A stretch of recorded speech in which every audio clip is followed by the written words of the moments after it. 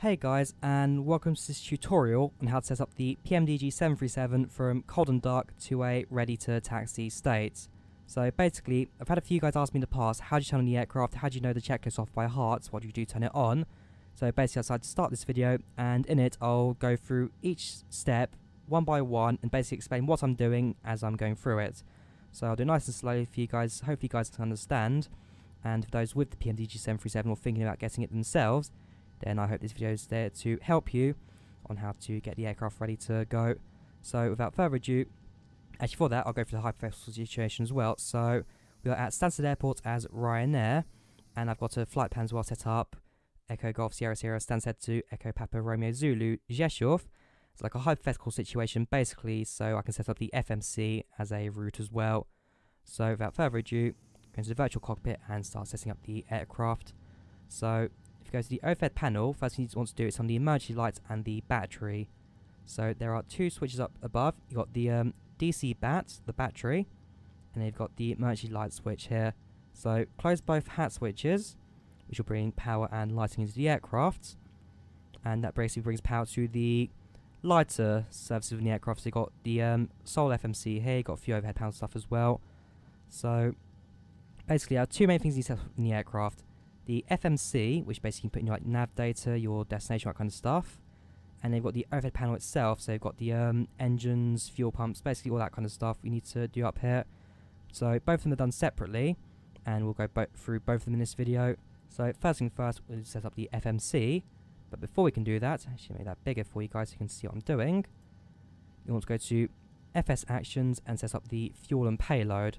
So in this case, basically I have the flight plan over here. I got it off of SimBrief, which is like a free online flight briefing program. So basically it gives you like your fuel numbers, your calculation, that kind of stuff. So hypothetically we'll just go for 12,000 kilos of fuel, and we'll return that. Go for payload. So if you're using like virtual airline or like some sort of passenger program, basically you can just input your passenger numbers and cargo, and put that extra readers into the system. So say 97 passengers, 250 in the front, 700 in the back. Now return out and go to ground connections, and you want to turn on the ground power and connect to the GPU. That's important since the APU shuts off and we do need to set up the aircraft. So make sure ground power is connected, head back into menu and close that for now, head back to the overhead panel, and the ground power available light has now come on. Click on, and that'll bring power into the aircraft via the GPU, which is the small box on the front of the aircraft just to the left. So that's providing power now into the aircraft. So first thing you want to do is now set up the FMC and get the aircraft sorted. So Shift 3 lets you pull out the FMC. So click on FMC and go to Position Initialization, and basically now going to tell the aircraft where it is. So go to the overhead panel and go to the very top of it. We have these two knobs here for the IRS. Basically, the IRS is the aircraft's GPS system, basically tells it where it is. Turn these both to nav. Press Shift 3, bring back the FMC, and put in the information. So we are at Echo Golf Sierra Sierra Stansted. We are at gate Lima 63, though not all airports have the information, so if it doesn't have it in database, that's fine. And now we've got a new box that has appeared. What we want to do is copy the last position, so click on the corresponding button here, then copy the value at the bottom, and then paste it into the RS position. So that will then activate your PFD and flight displays as the aircraft aligns itself and figures out where it is. So next thing you want to do is go to route, set up the route. So already copied over your departure airport, so in this case Stansted, and our destination is Echo Papa Romeo Zulu GeForce. Plug that in. Now got company routes. There's two ways of doing it. You can actually click on the button here and basically go through page by page, or you can do it the realistic style, which is actually typing in the route itself. So in this case it's EGSSEPRZ. So I'll type that in, EGSSEPRZ. Plug that in. We are flying Ryanair hypothetically, so we'll put in our flight code, Foxtrot Romeo, just any 4 numbers, that'll do. Plug that in, and runway. So depending on what the departure runway at the time is, we'll set that in. So we're at Stansted, we'll use runway 22. Plug that in. Activate once you've filled in all the information, Then click on execute. So you see the blue arrows now come up. That's saying the flight plan's been loaded. Click on execute. Line will turn pink as the flight plan has been plugged in. Next thing you'll do, now go to the path initialization, and basically this will set up the autopilot and tell the aircraft like what's its max speed and what's its max altitude. So the VNAV basically. So the button next to ZFW, click on that twice. It basically brings in the aircraft center of gravity and like basic information with that. Reserves, basically depending on how much reserve fuel you put in the aircraft, you'll put that in here. If you're using no reserves, in my case, put in 0.01, plug that in, and reserves go to 0.0. And cost index basically determines how efficient the engines will be running and what the max speed will be at cruise. So being Ryanair, they use a cost index of 6 universally, but that does change airline to airline. And if you use like briefing programs, it will also give you a cost index in that as well. Next thing, we now need to set a cruising altitude. So for example, we'll go for flight level 350 for this. So if we put 350, plug that into there, basically will tell now the VNAV what the maximum altitude will be for this flight. And cruising winds basically tells the wind speeds in the cruise. So for example, if we say there is 10 knot winds coming from 55 degrees, we will input 055/010. So basically tells the aircraft that at 055 degrees there are 10 knot winds, which you can input into here, and then click on execute. It will then go to set up the aircraft's speeds here. So you go, you've got your speeds here in knots and then max, and then you've got your altitude here as well. The aircraft will climb to during the flight. So cruising to 350, and we are maxing at 0.742 knots. So if we go back into the setup and click on the N1 limit, we can skip that page, go to takeoff and input our flaps. So for example, we use 10 degrees of flaps, plug that in. Center of gravity, click on that twice, and basically it brings in center of gravity and tells your trim, so in this case 5.33. So you can close that now and input 5.33 trim on the trim wheel. We'll do that mouse in because my controller is now busted. So 5.33. That will do. And back into the FMC. You now want to go to departure arrival. Go to departure and set a SID. So basically your SID is your automatic departure path. Basically each airport has its own like defined paths where you can leave out of the airspace. So we are on runway 22. And basically when you're contacting tower getting IFR clearance, basically they'll give you a SID to go for. So in this case we'll be using the Charlie Lima November 8 Romeo SID. We'll select that, and now you can see on the PFD a new route has appeared. So what you can do is click on execute if you're happy with it, and it'll then override the route and input the information you've got here. So you can now go back to initRef, click on index, go to takeoff, and input the 3 V numbers. So basically V1 via rotate, V2. So basically this is like your speed setup. So V1 is your point of no return. We're going too fast for landing. If you have to do a rejected takeoff, rotate when you rotate the aircraft, and V2 is when you do like your clean up gear up and that kind of stuff. So input all 3, and if you look on the left, your V numbers will now appear on the top. And say once we do go reach 131 knots, then this will follow the speed on the left. So we can now close the FMC, and the aircraft is now set up and ready to go. Likewise, the co-pilot one as well, just go on FMC and stick it in legs mode. So one is in legs, the other is in takeoff. So FMC is now set up. We can now do the overhead panel. But first of all, we can do this as well. So in this case, sometimes tower will give you like clearance to like 10,000, 12,000 feet, so forth. So set out an altitude. If you're cleared to make it to your cruising altitude, set to your cruising. So in this case, 350, 35,000. And IS Mac, you can either set that over to 250, basically your maximum speed below 10,000 feet, or set it to your takeoff speed. So in this case, it's 132. So I'll set that to 132. And heading, we don't need to touch. Make sure flight director is also turned on. Now we go to the overhead panel and start setting up the aircraft from there. So we'll go for the lower panel and zoom out so you can see the entire thing again. Right, so when it comes to setting up the overhead panel on the 737, we're basically following in direction going up, down, follow in that direction and you'll be fine when turning the aircraft on. So first thing you want to do is head over to the fuel pumps and basically turn on the fuel pumps within the aircraft. That brings fuel to the auxiliary power unit, brings fuel to the engines. Basically just turn those on. Likewise on this side, head over to the hydraulic pumps and turn on the 2 central hydraulics. Turn on the anti-ice just above that.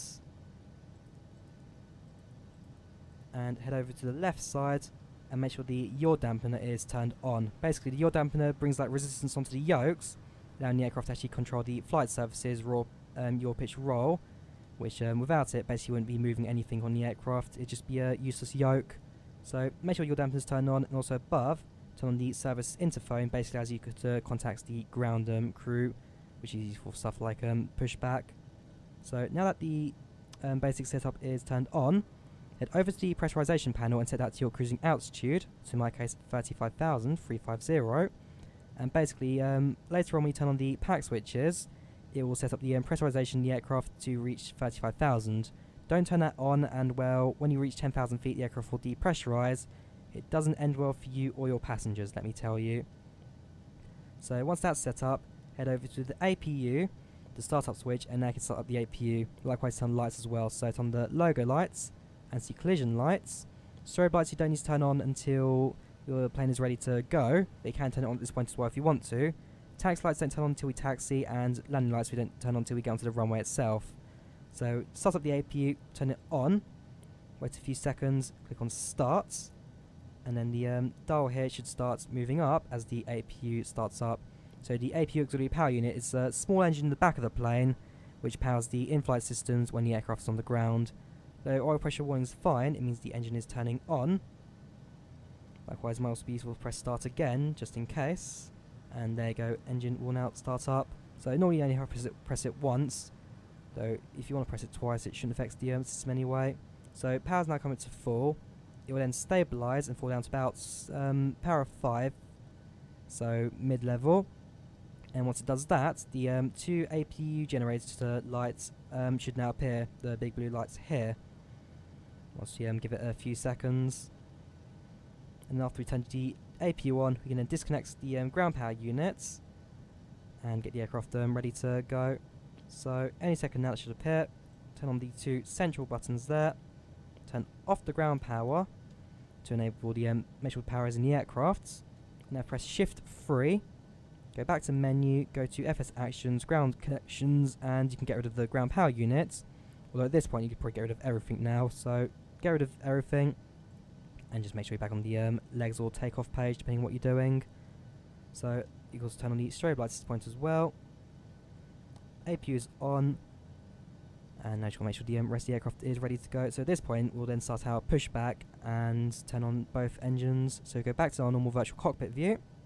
We can turn off the warning lights, that's fine. So you don't need marshal caution anymore. Flight's been set up, overhead panel's been set up. So if you go to Shift 3, go to menu, FS Actions. If you're on like that sim or so forth, you'd get your like clearance to taxi or so forth. Click on not ground connection, sorry. You want to go to pushback. We want to go straight 0, but I want to turn our nose 90 degrees to the right. Click on start. And then the you'll be starting your communication with the ground. You'll then push back your aircraft ready to go. So parking brakes has not been set. Make sure it's set as well at this point. You'll then tell you to disconnect your parking brakes. Parking brake released.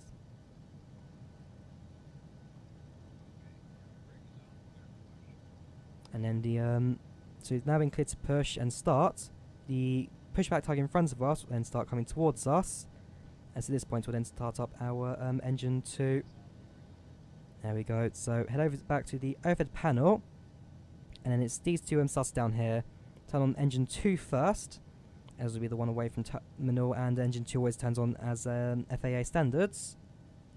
Head down to the panel down here, and we're now waiting for this number to reach 20. Basically it's the engine heating up. Once it reaches 20 we'll start the fuel flow, which will ignite the engine and start it up. So there we go.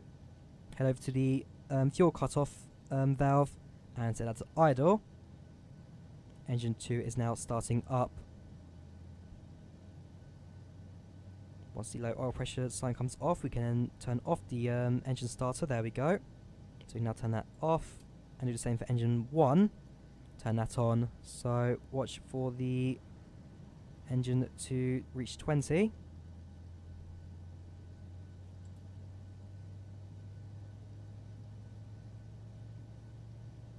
There we go, 17, 18, 19, 20. Start the fuel flow. And engine 1 will now start up. So once low pressure oil lights come off, we can turn off the starter and get the aircraft set up and ready to taxi. There we go. So engine 1 starter off. We can now bring power to the aircraft to turn on the left and far right switches. We can then turn off the APU since we do not need it anymore. We've now finished pushback, so ground will tell me to set parking brake.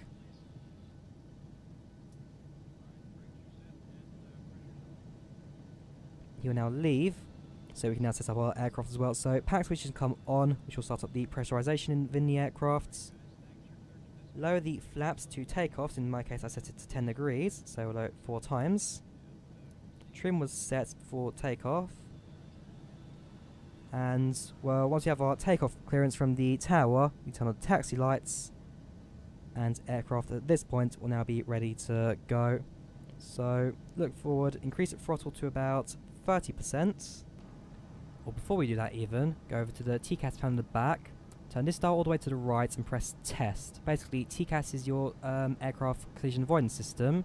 Warns you whenever an aircraft gets too close to you. So dials will go red. It'll give you a TCAS test. That'll turn on. There you go. Make sure your parking brake is off, and then increase your throttle to 30%. And then you'll be able to taxi to the runway. Give or take a few notches, depending on the ground surface where you're taxiing and so forth. But other than that, that is how you turn on the PMDG 737 from cold and dark to a ready to taxi state. So I hope you found this tutorial helpful. If you did, definitely do leave a like. If you didn't find anything helpful, like a few issues here and there, let me know down in the comments on what you need to know, and I'm more than happy to try and help you out. But other than that, I hope you guys enjoyed the video. Leave a like if you did, do subscribe, and I will hopefully see you guys next time. Goodbye.